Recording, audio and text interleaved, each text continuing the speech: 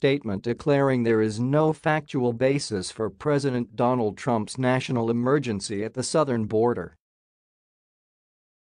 The group is made up of 58 former senior national security officials and includes former Secretaries of State Madeleine Albright and John Kerry, former Defense Secretary Chuck Hagel, former State Department Counselor Elliot Cohen, and former Ambassador to the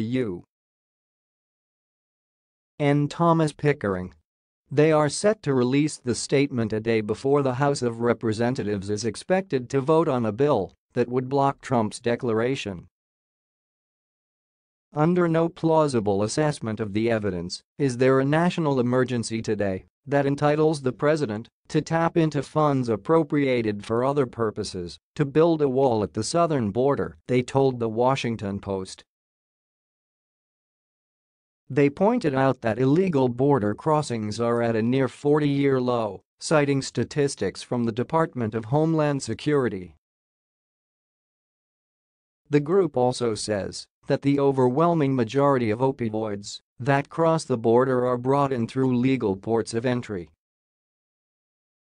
They will reportedly argue that the declaration will undermine U.S. national security and foreign policy interests.